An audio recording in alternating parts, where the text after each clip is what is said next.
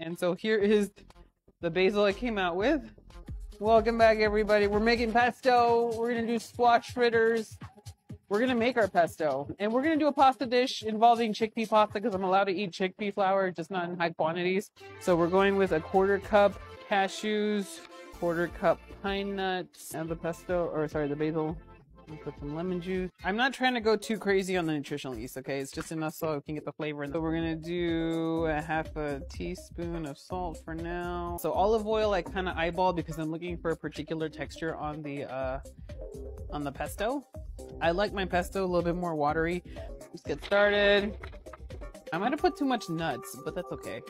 What did I say we're doing? Okay, so yeah, let's work on the fritters.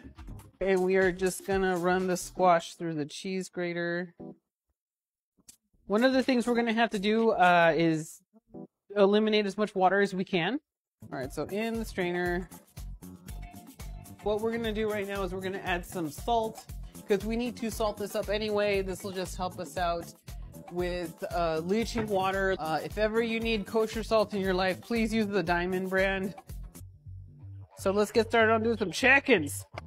Alrighty, so we're gonna let this go. Then we have two more pieces of chicken, and then we're finished. You can just use all-purpose flour for yourself. So I'm using coconut flour. Get some of that excess off. And we're gonna go ahead and fry this. Yeah, it's a little dark. It's okay. Take part of our pasta. We're not doing the whole thing. Put in a couple of tablespoons of the pesto. This is your time here to adjust for seasonings. I know it's like pesto on pesto was like overkill. I don't care. So for a picture's sake, we're gonna put a dollop on each. We are 3 for 3, which means we did it, team. We did it! Oh!